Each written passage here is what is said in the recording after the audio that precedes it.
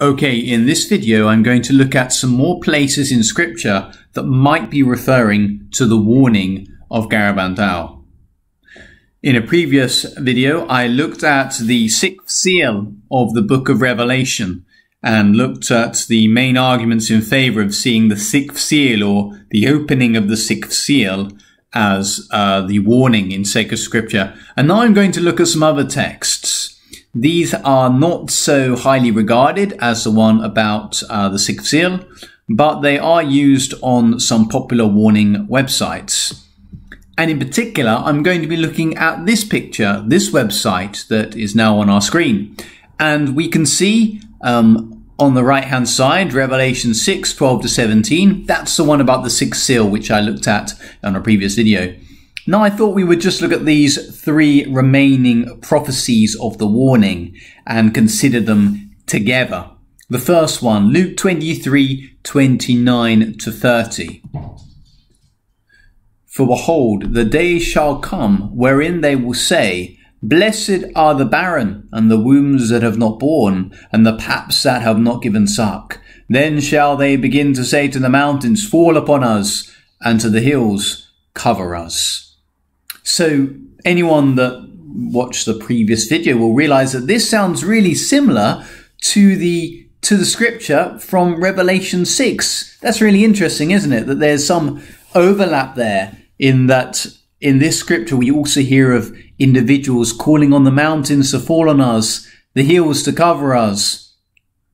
I wonder whether this scripture is taking as a prophecy of the warning solely because of its similarity to the other piece of scripture, to the Revelation piece. Because really, there's actually nothing in this text here that speaks of the illumination of conscience. Nothing about God revealing to the individuals the state of their souls. It could be about the second coming. It could be about the great chastisement.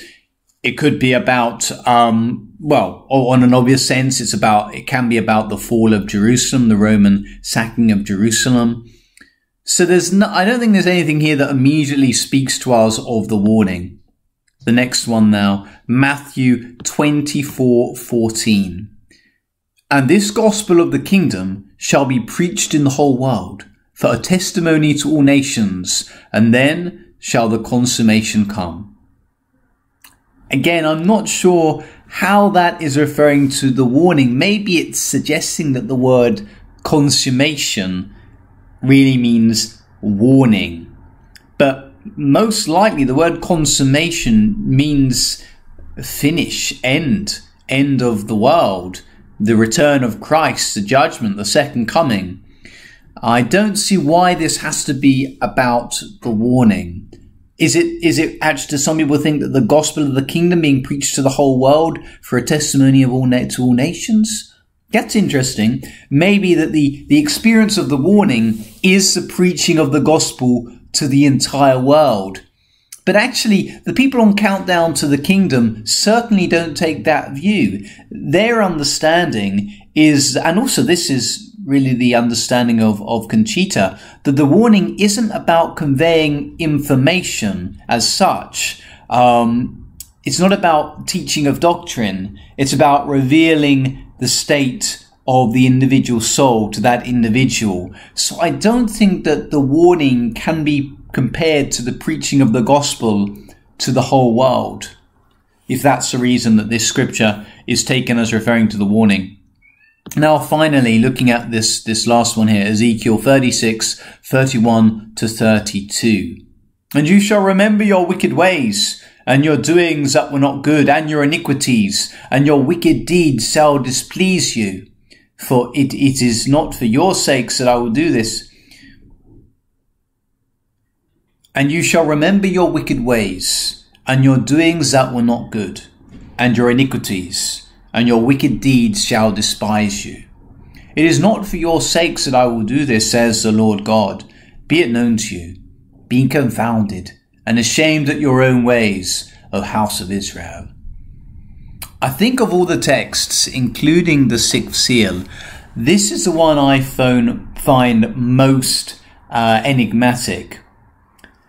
and the one that perhaps to me speaks the most of the warning. And probably I need to consider this text in greater depth, because it certainly is a text that is not about the second coming or even about the first coming.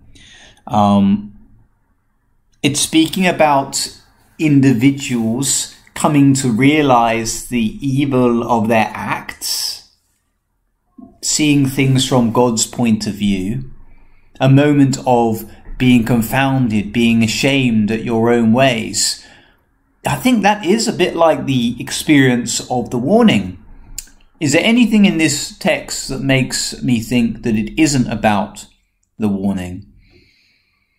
Maybe there's the fact that it's only referring to wicked ways, and some seers have suggested that actually the warning, the illumination of conscience, will be a pleasant experience for those who are in the state of grace, or at least for those who are holy. And this text only considers iniquities being called to mind. That's one consideration. The other is that it's only referring to the house of Israel. God is speaking to the house of Israel, whereas the warning is for the whole of humanity. And normally in sacred scripture, Israel or references to the house of Israel, they apply to the church eschatologically, or they apply to the church when they're taken as prophetic beyond the Old Testament.